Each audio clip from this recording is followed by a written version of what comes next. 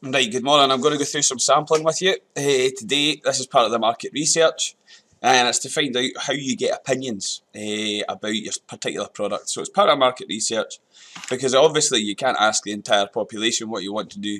So generally what you'll do is you'll take a sample of people. So there are three different types I'm going to talk about today.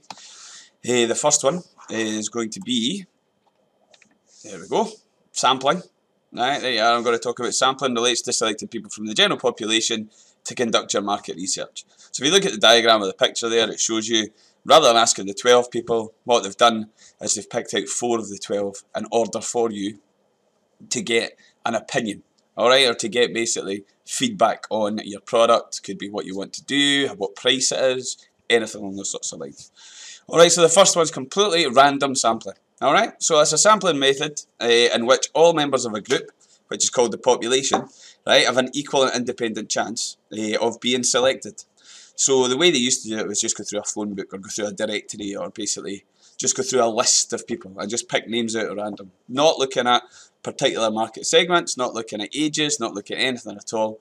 You just get a list of names and you pick it from that. Another way of looking at it is kind of like a lottery. Alright, so you'd put a select amount of balls in and you just pick them out. Okay, so the good things about it are there's no bias involved. So you're not saying, well, we want to ask these guys. Because you know how we are as human beings. We like people to tell us we're good, we're great, you know, and all these sorts of things. So we might pick, you know, if I wanted to know exactly how I looked on a particular Instagram or something like that, it could be, oh, I'll just ask my pals because they'll all be nice to me. Right? In relation to random sampling, that's not the case. There is no bias of picking. You're just picking completely at random, and that's it. 1, 2, 3 could be fine. Alright? Also saves time, because you just pick at random, just go down the list, you know, tick off how many people, right, to get yourself a sample. The bad things though are basically, if you think about it, it might not reflect your target market. So if you picked at random, you know, and randomly you could pick, say, 10 women and 2 men, and you're selling a shaving product. Okay, so that is not going to reflect your target market, because, like, for instance, you're not going to bring out Harry's, which is the new shaving brand or something along those sorts of lines. Yeah, women do use razors and all that sort of stuff, but it's not really their main target market is going to be looking at guys. But under random sampling, if they just do it along those sorts of lines, it could well be that they've got more women than men in the sample, so it doesn't really reflect what your target market is.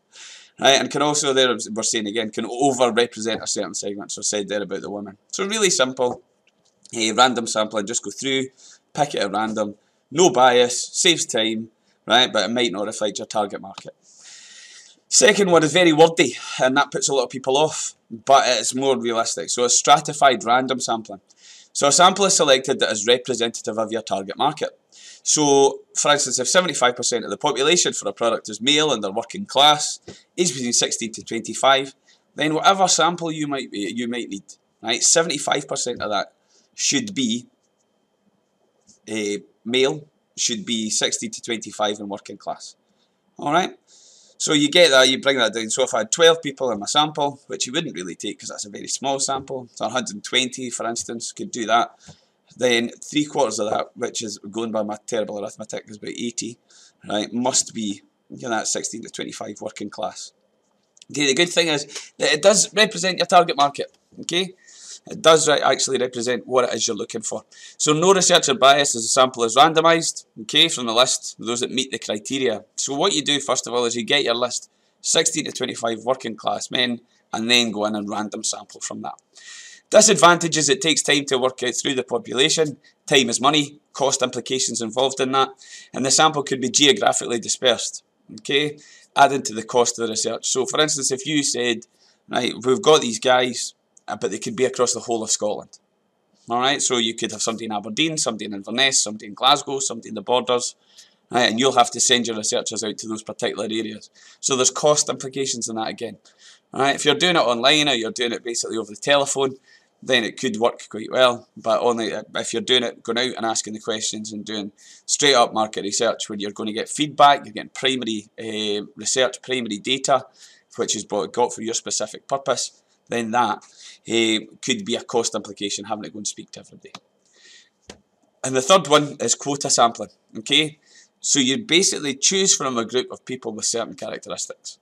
Alright, so if, for instance, if you are selling over 50s life insurance, you're not going to be asking 25-year-olds. You're going to be asking over 50s. And if it's particularly if it's at males, what you'll do is you'll say, right, okay, so I need males over 50s.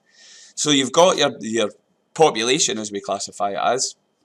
If you're 50, you know, you're over your males, you pick them out, and then you go and ask them the questions. It's relatively easy to administer.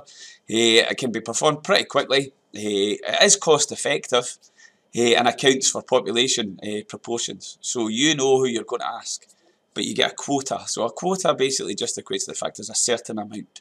Alright?